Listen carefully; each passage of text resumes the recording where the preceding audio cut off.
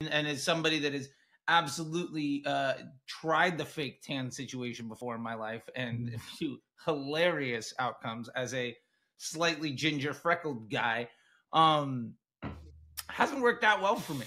And it's interesting, yeah, because when it comes back, it's she's gorgeous. And Yeah. I mean, I'm even curious too. What would be really She looks great. interesting to me in running this is also like, because it's so simple, I'm wondering if one of the reasons these ads take off is because of Mhm.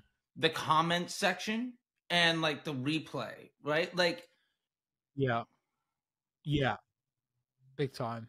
Yeah, I mean, we see that a lot, you know, how the comment section of ads can really help them blow up. Like we had one of our clients, actually quite a few, where we've had something maybe controversial or something happen in the ad that spurs people to comment, and that has just pushed it even further and further and further, basically for free. oh You yeah. see it a lot on TikTok, right?